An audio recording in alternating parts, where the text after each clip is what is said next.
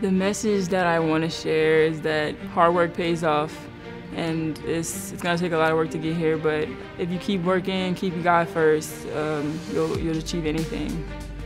When I first came in, I wasn't very talkative, definitely didn't see myself as a leader, but Kim changed all that. This program has changed all that, and now I'm in a captain role, a leadership role.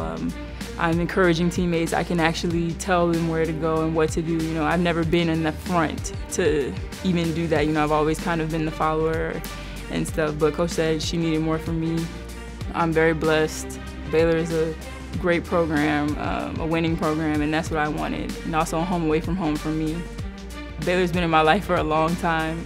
I've been coming to camp since I was in 7th grade, so Baylor's always had a piece of my heart. Being a champion means not just winning Big 12 championships or NCAA championships, you know. It's getting your degree. It's doing something in life, knowing what you want.